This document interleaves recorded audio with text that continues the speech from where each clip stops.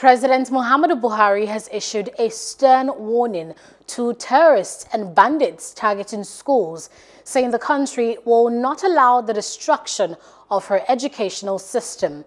The president gave the warning in a statement by his senior special assistant on media and publicity, Garba Shehu, in Abuja on Saturday. The president was reacting to the invasion of the Federal College of Forestry Mechanization, Afaka, Kaduna, by gunmen on Friday. He commended efforts of the Kaduna state government and the early response of the military, which led to the rescue of 180 students, including 8 staff members. He, however, urged the military to rescue others that are still missing. Hello, hope you enjoyed the news. Please do subscribe to our YouTube channel and don't forget to hit the notification button so you get notified about fresh news updates.